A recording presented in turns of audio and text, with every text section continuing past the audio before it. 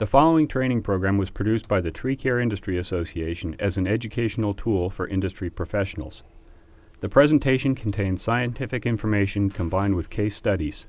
They serve to reinforce the need for professional arborists to conduct tree risk assessments before working on any tree. As with any educational material on the subject, this information is not intended to be the sole source of tree risk assessment training.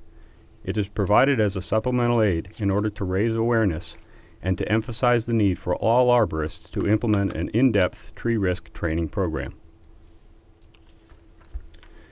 TCI would like to recognize the F.A. Bartlett Tree Expert Company for sharing important research on the phenomena of tree failure with the entire industry in its continuing effort with TCIA to educate industry members and improve safety for all workers.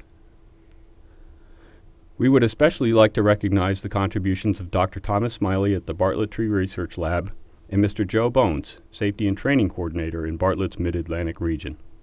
I would like to discuss the importance of assessing tree defects and hazards before climbing and working on trees.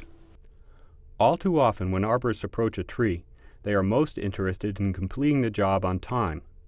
And all too often, arborists have perished doing tree work. These incidents are often the result of a tree collapsing or some part of the tree failing while a climber is in the tree.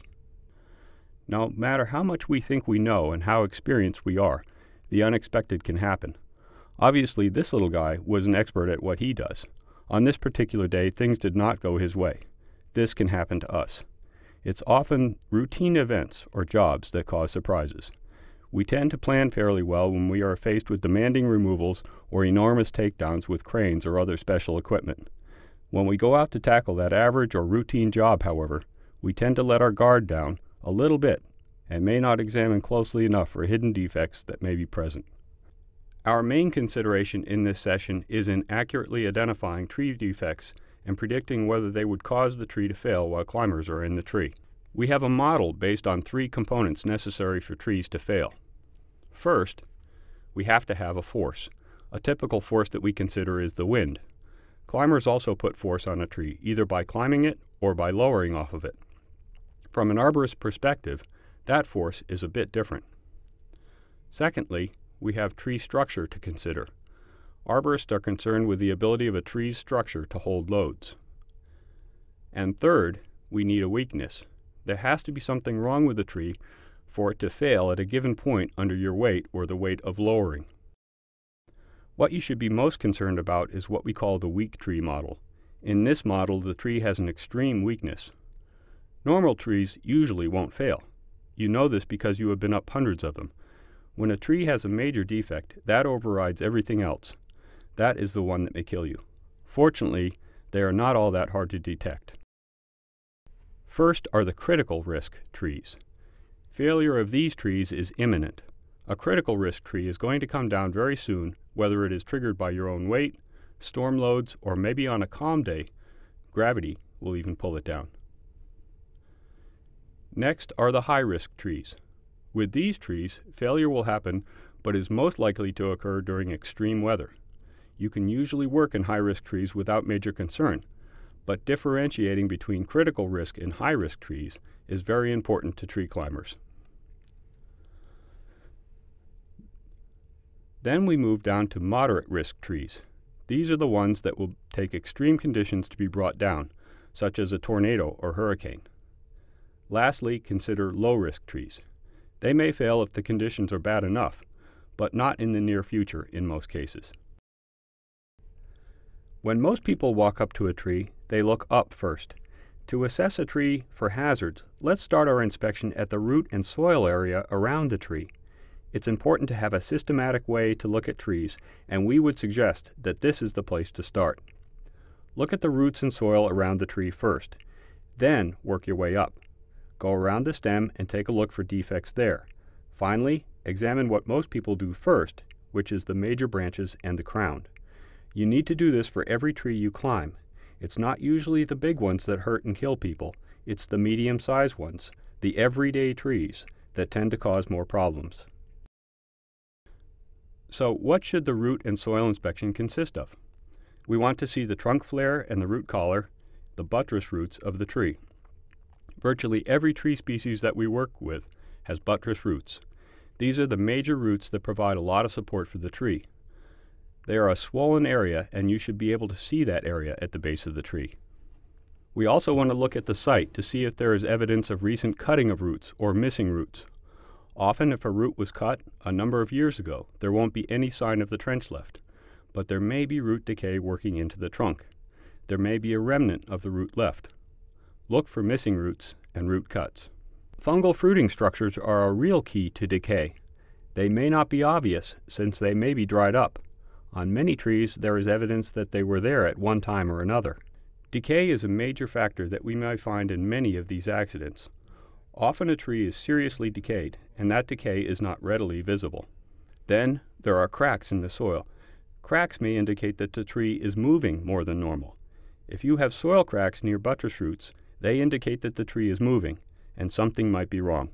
Excess water is a factor that we're seeing more frequently. More landscapes are getting irrigation, and owners and managers of those properties tend to overuse irrigation. It's having a direct impact on the health of the tree and its root system. So first, examine the base of the tree. If you're a climber, you have to see the base of the tree before going up. If it's buried, as it is in the lower right picture, or hidden by other vegetation, as it is in the left or upper right, you have to be sure nothing is hidden underneath. You can see what is peeking out at the base of the upper right picture. There is some serious decay occurring there. You really need to look at this tree more carefully. Clear away the ivy or other vegetation to make sure the trunk is sound. A study was done a number of years ago after Hurricane Fran hit North Carolina. It was found that around 1/3 of the trees that had failed had a root collar that had been buried. This has become a common occurrence. A buried root collar is a major indicator that the tree is weakened. Trees may put out adventitious roots to compensate, but those roots rarely compensate for the loss of holding ability in the buttress root system. There are other things that we should look for. On the upper left is a characteristic called an elephant's foot, because it swells out abnormally. Anytime you come up to a tree that has an abnormal swell, look more carefully at that tree. On the lower right, we see fused roots. Quite often, serious root decay is present in fused roots. If you see one big root flare, do something to make sure that the area isn't totally hollow below. We have two basic types of root failures to be concerned with. One is indeed a root failure. That is where the root system breaks, and from a climber's perspective, it is the most common situation that you will run into. The root system is decayed, and that decay often works into the trunk. In this photo, you can see that the trunk broke, but it was caused by decay that started in the root system and worked into the trunk of the tree. The other type of concern is soil failure. From a climber's perspective, this isn't as important because we are not often out working in heavy storms. Saturated soils are a leading cause of soil failure. We can do a pretty good job of predicting root failures, yet we have a long way to go before we can predict soil failure. When we are examining a site, we want to look for cracks in the soil near trees. Soil failures are an extreme case of soil cracking, where the buttress root is actually lifting out of the soil. When the tree starts leaning excessively, it is lifting up that buttress root. Cracks on the surface of the soil will tell you that this sort of scenario is occurring. The other thing that we have to be concerned about is root cuts. Root cuts occur in the urban environment fairly frequently. If we are cutting roots on just one side of the tree, and we are out about 5 times the trunk diameter, we consider that as not having a real major impact on tree stability. Probably not even a major impact on long-term tree health if the roots are cut cleanly. In this range, we are cutting more lateral roots than buttress roots. In lateral roots, the tree can close off those wounds and regenerate. When cuts occur in the buttress roots, things are a bit different. The minimum offset we suggest for roots cut near a tree is about 3 times its trunk diameter. If you have a 36-inch diameter tree, you need to make that cut about 9 feet from the trunk. At this point, we are right about at the end of the buttress root system, or the root plate. Therefore, our impact on stability is going to be minimal, if only one side of the tree is affected. The long-term ramifications are not really known. Certainly, there is potential for decay to move in. If the cut is inside of that 3 times the trunk diameter distance, then we're looking at a much higher risk of failure, especially on a tree with a freshly cut root system. Cutting as few as one root too close to the tree can cause that tree to fail. You may have seen people trenching way too close and not showing any concern for the root system of the tree. You need to be looking for those recent trenches or cuts before going up into a tree. The long-term effect of root damage is typically root rot. The symptom of root rot may not be as obvious as the slide on the upper right. There will most likely be a few small fruiting structures evident. Later on in the season, we may not have any fresh fruiting structures. They are generally short-lived, lasting only about a week to a month. In the lower left photograph, we have removed bark to show you a fungal mat. This particular fungus is Armillaria. On the lower right, you can see black rhizomorphs or shoestrings, which are another form of Armillaria. These are things we need to be looking for before we ascend. Look for the signs and symptoms of decay. Root decay works quite a bit differently than trunk decay. Root decay typically works from the tips of the roots, the fine roots, upward toward the trunk, and usually runs along the bottom of the roots. So it is actually in an area of the root that is hardest for us to see and hardest for us to detect. This pattern tends to be fairly consistent. Decay starts at the tips and works its way inwards along the bottom of the root. Root decay often extends into the stem. This is when we are most likely to get an unlucky climber or storm that will bring the tree down. This is the type of tree that really scares us. This is the tree that you can detect, and you need to detect this tree. When walking up to this tree, the first thing you can see is that no root flare is visible. You would be missing indicators of what is going on underneath the ground. Looking up, this tree does not have a huge crown, but the crown that is present has a healthy green color. So the drive-by arborist is going to say that this is a healthy tree, yet we could not see the root flare. That is the number one giveaway for the climber. If the root flare isn't visible, how can you inspect the root system of the tree? If we had done a sounding of this tree, there is enough decay that we would have heard it. This tree came over on a calm day. If a climber had gone up this tree, it may have failed under his own weight. Root failures tend to be the most damaging. You can see what happened when this tree fell down. It took out about half of a house. During the investigation, it was discovered that a root had been cut. This root bothered a neighbor of the house that had been destroyed, so they got out the chainsaw. They cut off one root and it caused the whole tree to fail. There were other factors involved, such as lean, but as few as one root cut too close to a tree can cause that tree to fail. Somebody cutting a root with a chainsaw is not a normal occurrence, but we have all seen people trenching without showing any concern for the root system of a tree, and trenching very close. You need to be looking for these recent trenches before you go up in a tree. How do we inspect for root decay? Besides a visual assessment, we recommend that people take a mallet and sound the tree. If it is severely decayed, you can probably hear the hollowness. We also recommend probing when indicated with a very small diameter drill bit. By probing, we can determine exactly how much decay is in that root system.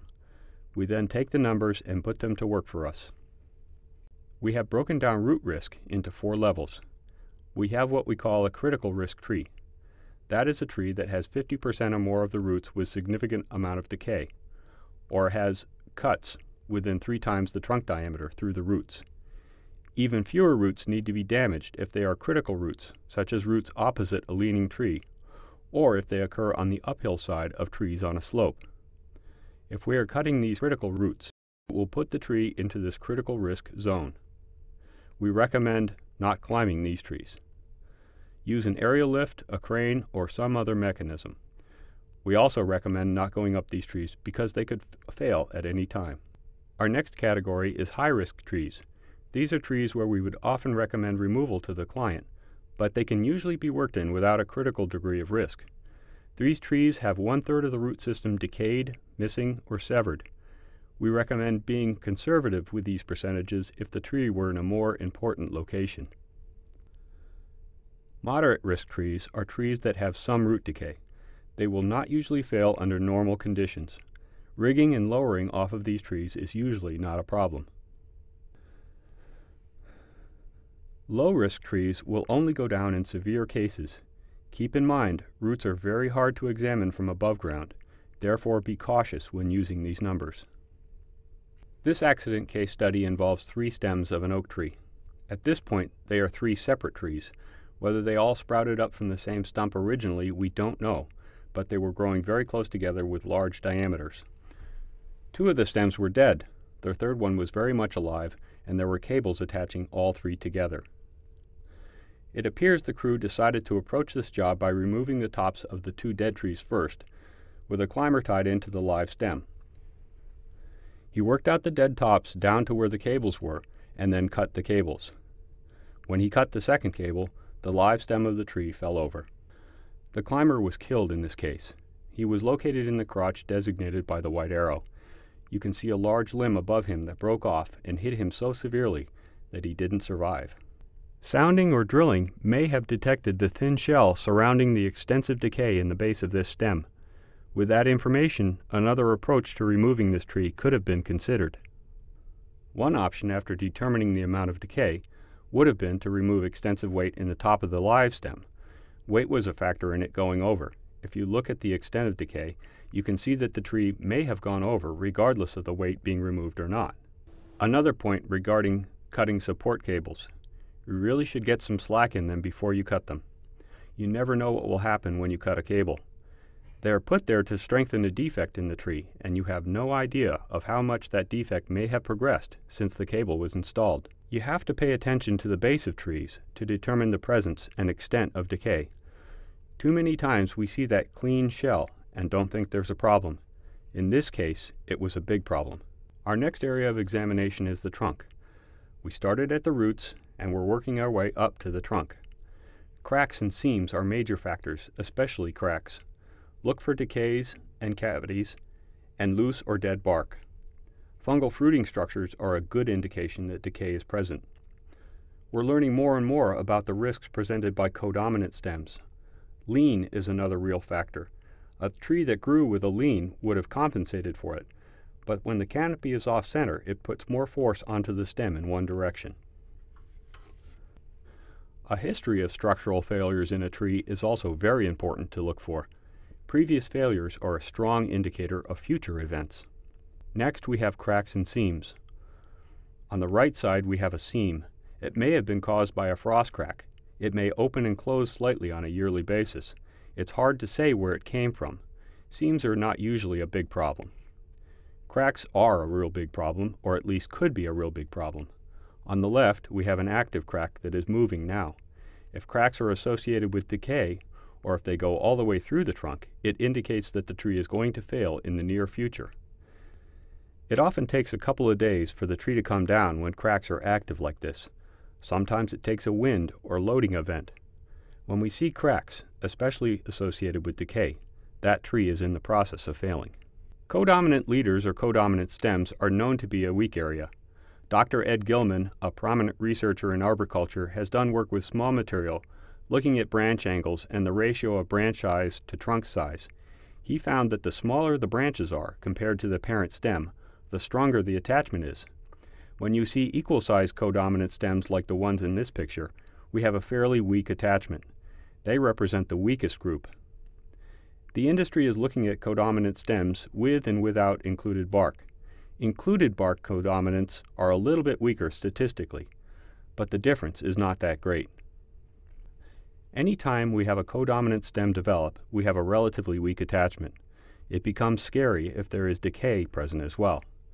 The case shown here, where we have decay associated with a codominant, is the weakest situation that we find. It could fall apart at any time without additional warning. Decay is sometimes obvious and sometimes not.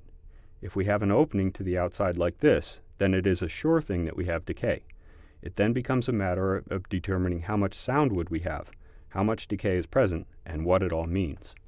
Decay starts with a wound and the tree's response to that wound. As decay progresses, it will move up and down most readily. Decay will move inward toward the center of the tree with intermediate ease, and the new wood that is formed after the wound is going to be the most decay resistant. Unlike roots, stems provide a known diameter and a well-defined area where decay may be present. We can measure and assess more things in a trunk than we can in a root system. We recommend sounding trees with a rubber mallet and listening for hollowness. If it is extremely hollow, you'll usually be able to hear that. Sound the root flares and the trunk. Start at the root collar and work your way up the trunk. If anything sounds hollow or there are other indicators of decay, drill and feel for changes in resistance to penetration. Other tools now available for this type of probing include the resistograph and the cyber drill. Sonic tomography is another emerging technology. These are all good methods to gather information when assessing decay in trees. How do we interpret the information gathered? There are charts like this one available that characterize acceptable amounts of soundwood for different threshold levels. High-risk trees generally need a consistent depth of wood that exceeds their stem diameter times 0.15. This is the same as Klaus-Maddox's formula of radius times 0.3. In this country, we don't have radius tapes, we have diameter tapes, so it works better for us to do it on a diameter basis. For critical risk trees, the trees that we should not climb, we take that diameter number with no cavity opening and multiply it by 0.1. For instance, if we have a 30-inch diameter tree, we would generally classify it as a high risk if there is less than 4.5 inches of sound wood around the exterior of that tree. If there is less than 3 inches of wood, you should not be climbing that tree. These numbers are varied depending on cavity openings to the outside. If part of the stem circumference is missing, we have to reduce these numbers, and that is what the rest of the table shows. Decay evaluation involves considering many parameters, including its extent and location, along with tree characteristics, such as additional defects that may be present. Since we work outside, it is also relevant to consider weather conditions when a job is scheduled to be performed. We have a case study looking at stem failure in a 20-inch hickory that was about 95% dead. It appeared not to be too challenging a removal since there was a large open work zone to operate in. It later appeared that the climber looked around the base of this tree and thought he saw pretty sound conditions. He proceeded to climb the tree. Once he got about 40 feet up, the tree forked into two leads. The climber didn't ascend above the fork. The climber lowered a large section of the tree down in one piece. He positioned himself in the crotch by the blue spot in the near left of this photo. You can see the piece he cut on the right and the face cut on it. The right side of the slide shows the butt end of the tree and the amount of decay that was present. In this case, the type of decay is known as brown rot, which left the wood weakened but hard. If you were to do a sounding, it would give you a deceptive impression. You actually have to probe brown rot to see how soft it is. In this case, the climber decided to take wraps instead of using a lowering device. With 3 wraps taken, the rope would not run to absorb any of the shock loading. It was all going to be transmitted right into the stem of the tree. When that occurred, the tree snapped off below him. He went down about 40 feet and died. This next incident was the result of undetected decay. This tree was a large white oak adjacent to an old farmhouse. A tornado had gone through this area and ripped off the top of the tree. A bucket truck was used to remove the damaged portion of the top. What you are seeing in these pictures are the results of the accident. The wound depicted is not from the tornado. Above where it says final cut, there was about a 3-foot piece of solid wood. The rip was not there yet, and it was solid above this section. It appears that the arborist cut back to a large leader without doing any weight reduction on the lead. As he finished the final cut, this large lead ripped out from the trunk and dropped to the ground. Luckily, his bucket was out of the way. If there had been another climber in this tree, we would have been looking at another fatality. Working our way up the tree, we have looked at the roots, looked at the trunk, and now we need to look into the crown. Obviously, dead branches and hangers can pose a risk. Abrupt bends, where a branch has broken out or where trees have been topped, quite often have poorly attached leaders or limbs that will continue to come off. Cracks are a defect that really doesn't get enough attention. They often result from overloading on one side of a branch or stem. When wood has compression on one side and tension on the other, cracks often form along what we call the neutral plane between the tension and compression wood. When cracks are present, they lead to drying of the wood, making it more brittle, therefore much more likely to fail. As with other parts of the tree, decay is something we need to be looking for. Our earlier case study shows that cables indicate a risk factor we need to consider. Previous limb failures also need to raise questions. Does the tree have a history of dropping its limbs? And if so, can you tell why? Then of course we need to look for nesting animals and insects. There are quite a number of animals and insects that can cause you problems. Hangers indicate dangerous branch defects and can come down at any time. Abrupt bends, as shown on the right, are going to be poorly attached with decay likely where the branches were initially broken or cut. The regrowth seen here has resulted in good-sized branches that are much more likely to fail than a normal limb. When you have a tree with a history of major branch failure, there's an excellent chance that another one will come off as well. If you can't tell why the original failure occurred, then you're going to have to be extra careful. The architecture of a tree is structurally important. Trees like the depictions on the right or lower left present a problem.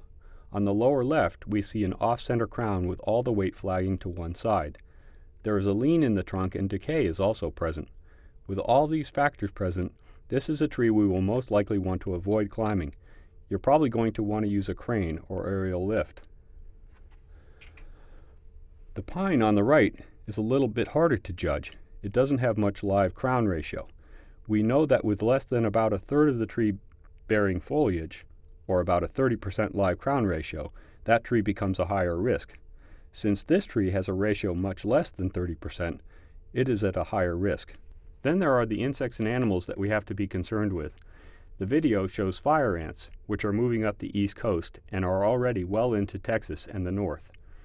Even in northern climates, plant material that has moved up from the south often brings fire ants with it. They will probably be killed in the north by winter temperatures, but they still have 3 seasons to nest in trees. Like yellow jackets and hornets, fire ants will attack you when you are in their space. Even things like sounding are likely to stir up these insects' nests, so you would rather know about their presence before you leave the ground, rather than find out about them when you get up. With fire ants, inspect for their mounds and ant trails on the trunk. Some people are allergic to these insects and can go into life-threatening anaphylactic shock where they cannot breathe after being stung. So if you have this condition,